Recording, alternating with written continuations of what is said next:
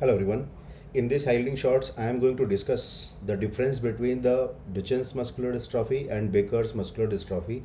These are two important muscular dystrophy and both are X-linked recessive disorder in which you will find there is a defect in dystrophin. What is dystrophin? Dystrophin is a sarcolemmal protein. And what is the difference between Duchenne's muscular dystrophy and Becker's muscular dystrophy? It is completely absent. Remember, it is completely absent in case of Duchenne's muscular dystrophy and Becker's muscular dystrophy. Dystrophin is having partial absence. Another important difference is onset. Onset of the Duchenne's muscular dystrophy is by 3 to 5 years age, whereas onset will be 5 to 15 years in the Becker's muscular dystrophy.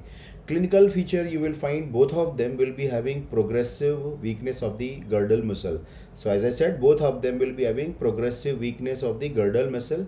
And in this, what you will notice that Duchenne's muscular dystrophy is not able to walk. Remember, it is not able to walk after the 12 years of the age.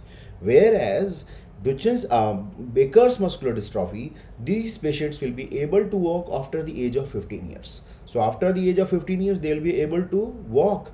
But again, they will become non-ambulatory by the age of 27 years. Right? And respiratory failure in Duchenne's, it will occur by the age of second to third decade, and in case of Becker's muscular dystrophy, respiratory failure will occur after fourth decade. And again, a very important salient feature between Duchenne's and Becker's, in Duchenne's, cardiomyopathy will follow the skeletal. So first they will have a skeletal involvement, then cardiomyopathy will happen. Whereas in Becker's muscular dystrophy, cardiomyopathy will occur before the skeletal progression. And when you will see the biopsy will be having nearly similar feature, only the severity will be more in Duchenne's muscular dystrophy because there is a complete absence of the dystrophin. So what are the three important findings which you will notice in younger age of the Duchenne's muscular dystrophy? Number one, myofiber size variation. If you look at the biopsy size, you can see the muscle fiber size, they are not of same size. They are all of different size. Some are smaller, larger. So that is what we say that it's a variation of the myofiber size.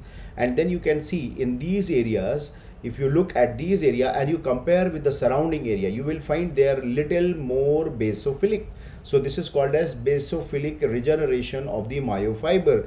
Basophilic regeneration of the myofiber was a question also in exam.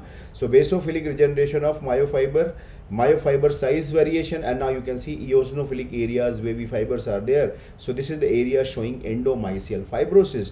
So these are the three findings where you will find in the younger age of the Duchenne's muscular dystrophy. So what are these three things? Myofiber size variation, basophilic regeneration of the myofibers, and endomysial fibrosis.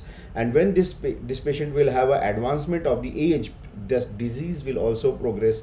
And what you will notice now, you can see the variation in the myofiber is more marked, more extensive. So extensive or marked variation in the myofiber size, as you can notice. And you can see that here you can notice these are empty spaces, which are the fat cells. These empty spaces are the fat cells. And what has happened, these myofiber, you can see these are the muscle fiber which should have been here to here, but now they have been replaced by the empty fatty cells. So this is called as fatty replacement. So when disease will progress, they will have a fatty replacement and marked variation in the myofiber size. When you will see the immunohistochemistry of the Duchenne's muscular dystrophy, so you can see this is the normal individual.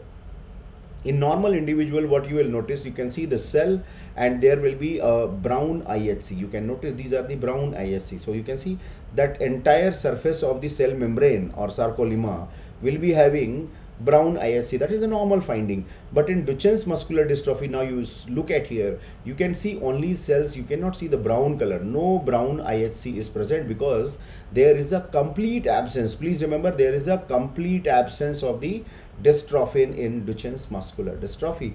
Now the same thing you will see In case of Becker's muscular dystrophy, again you can see brown IHC under normal condition, they are all looking brown in color, right? So there is a full brown homogeneous color.